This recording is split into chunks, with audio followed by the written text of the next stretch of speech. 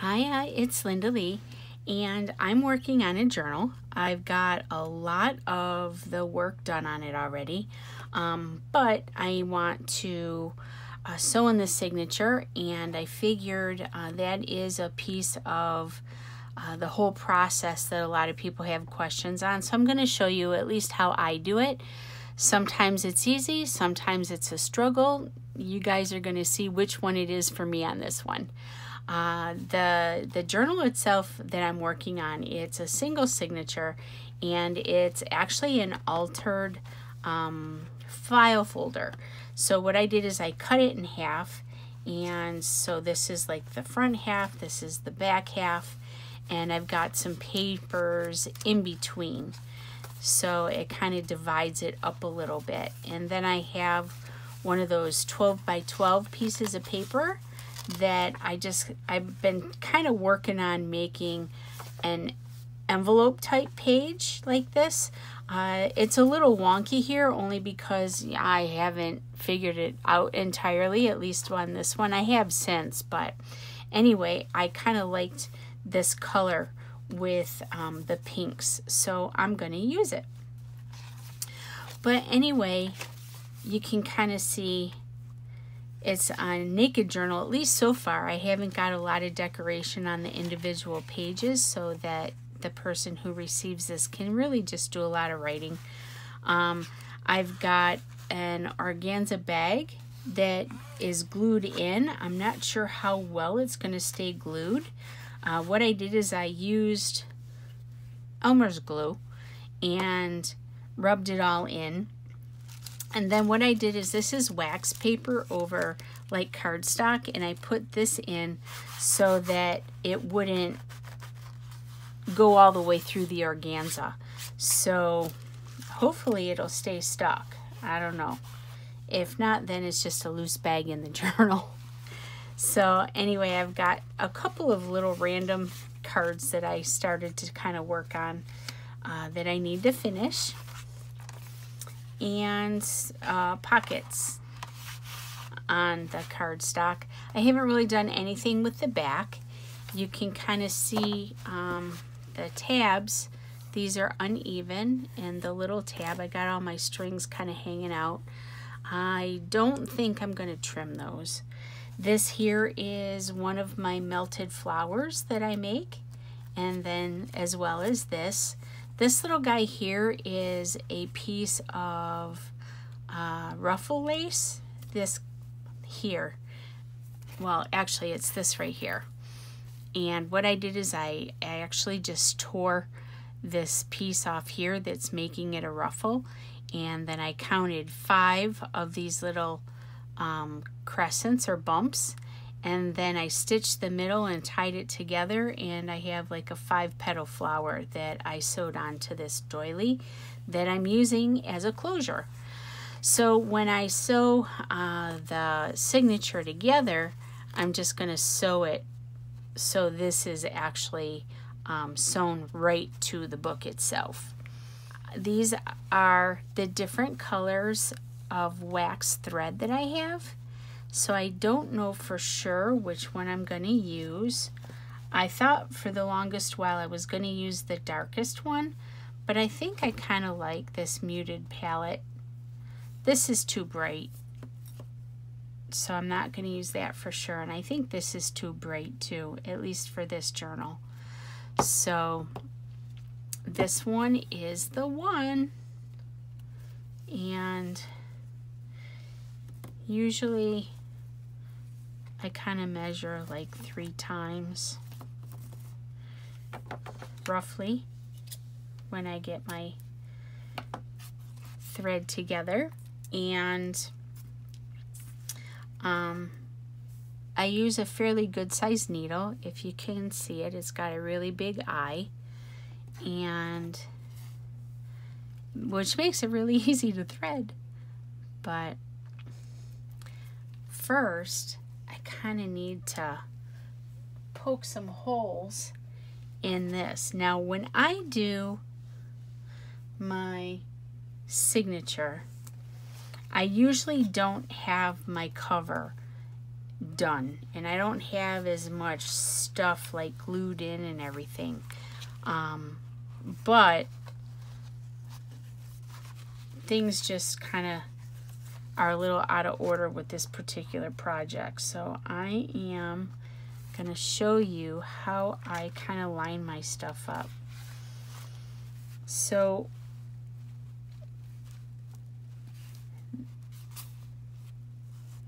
this here,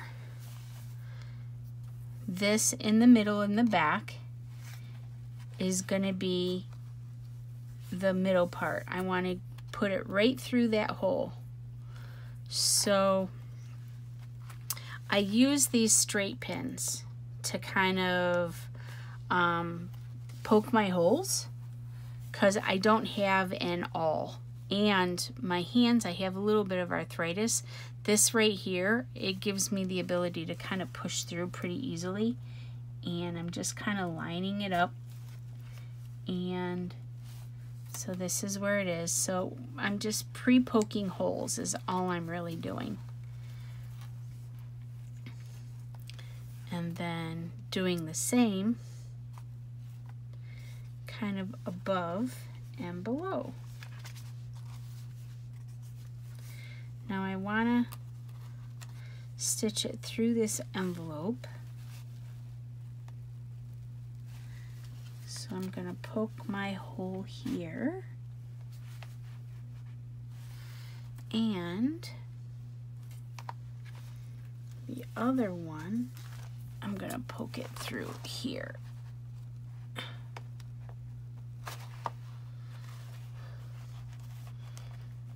Alright, so you can kind of see where I'm going to end up threading my little journal or my signature. So hopefully I make it through the middle when I do it with the threads. This is a little vintage doily that I actually found in an antique store. And I think what I want to do is I'm gonna hold this right here and do the same for the back, just to hold it a little snug so I don't have this extra piece flopping around while I'm trying to sew this puppy together. So what I'm gonna do is I'm gonna take this needle and we're gonna start it on the outside through here. Then I'm gonna come up through the middle and out on this side, and then we're gonna put both threads in here and go back in through the middle hole where I'm gonna actually tie it off. So let me show you what that really all means. So I've got my pre-poked hole here, just kind of wiggling it around to make it bigger, because if you can see, the needle is wider than that pin. So while I'm holding it tight,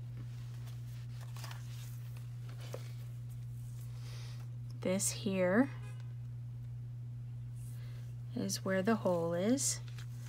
So I'm going to go in that hole.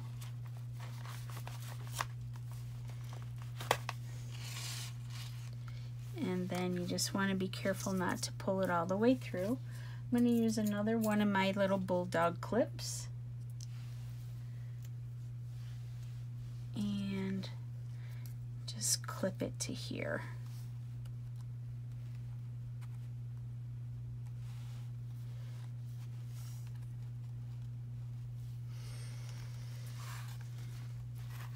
And then we're going to go over to this hole.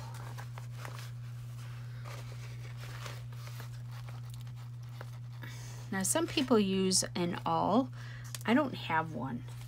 I've never found one that I liked or that seemed small enough.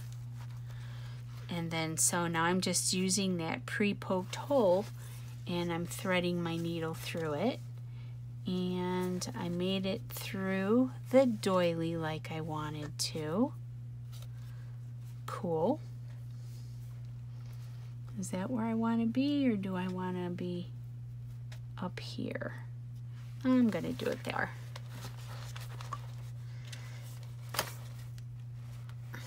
Okay. So now, this is a Betty Calkins trick. She was the first one that I saw do this, and ever since I saw her do it, I've pretty much done it myself.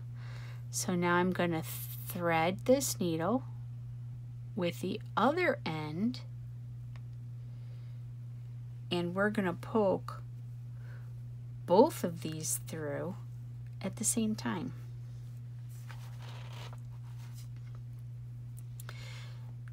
So when you do that, you're not potentially going through a hole that already has a thread going through it and splitting the thread.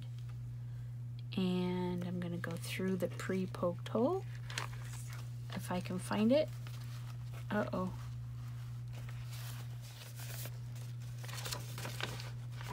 And sometimes you have to do it one at a time because your holes don't stay lined up.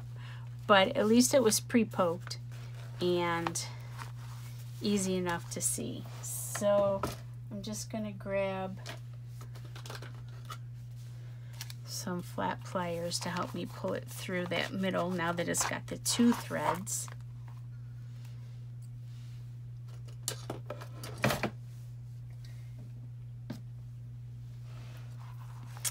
And we're going to snug it up.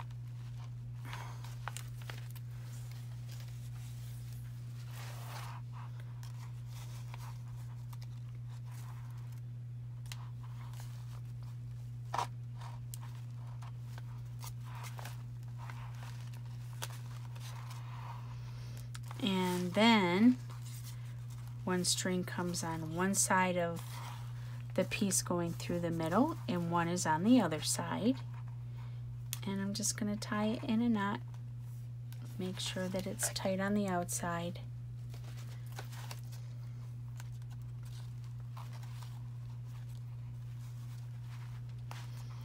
And then I'm going to tie it in a knot again.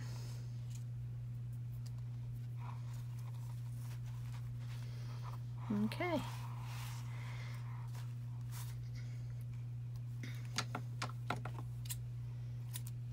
So I'm going to leave them long for now, only because I don't know for sure what I'm going to do with them. If I'm going to, you know, tie something onto them, you know, charms, or what I'm going to do. But now my journal is a book. Let's get this on the other side. There.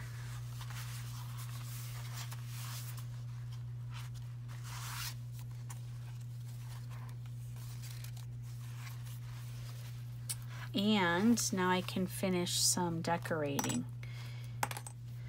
And then this here, I'm just going to thread through this little hole to be the closure.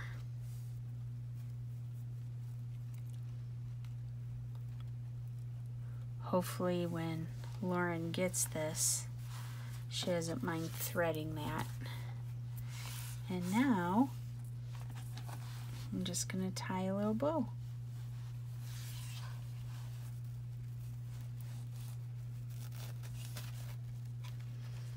And it ends up being a double little bow because I have 2 strings in the front and 2 strings in the back. Isn't that cute?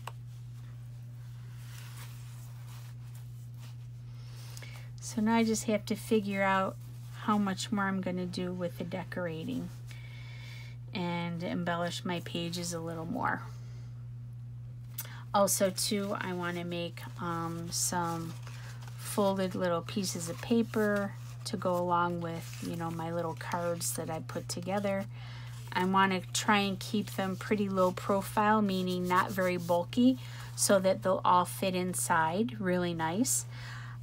Because I don't want it to have too much girth, because what I'm also going to do is make an envelope out of a napkin. So this here, let me grab these, is a napkin. So it's just a regular napkin, you know, that you would see at a dining room table. And what I'm going to do though is, as you kind of saw when I first put it in frame, is fold it into an envelope because I'm going to put this little journal in it. So in order to fold a napkin into what looks like an envelope, you basically fold it in half. Now I want it to be a little deeper so I don't have my points fully lined up. Okay, let me kind of get this out from underneath so you can see. Okay. Now this piece I'm going to fold down, which is going to create a pocket. And then I'm folding the two sides so that it becomes an envelope. So this will fold down. Now I haven't decided if I'm going to stitch this whole thing, but I am going to use a piece of crocheted lace on the flap. So I'm going to probably sew this or use my Fabri-Tac. Fabri-Tac should probably work pretty good for this. Or maybe I'll at least tack it and then sew it. And then kind of pleat it right here. And then bring it up the other side. Just so it's a little fancy. And then maybe I'll embellish it more. I don't know for sure. And then I don't know how I'm gonna secure the whole thing, but I do know I'm gonna put that flap on there. And then this will fit inside. Probably like this. So it's deep enough this way, and it should be wide enough this way too. Okay, so that's my plan. I'm gonna just do a little bit of work without some chatter, and then we'll do a flip through at the very end and some slides. So here we go.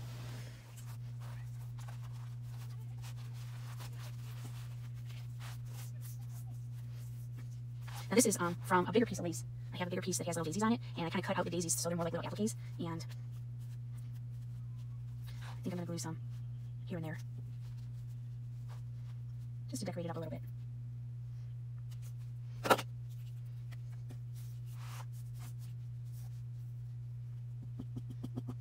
Now I use this purple that turns clear Elmer's glue a lot on fabrics and lace. I've actually never really had any difficulties with it. It usually holds pretty good. But if I have any areas, you know, that seem to lift up or not going to stick, I'll go back with the Fabri-Tac.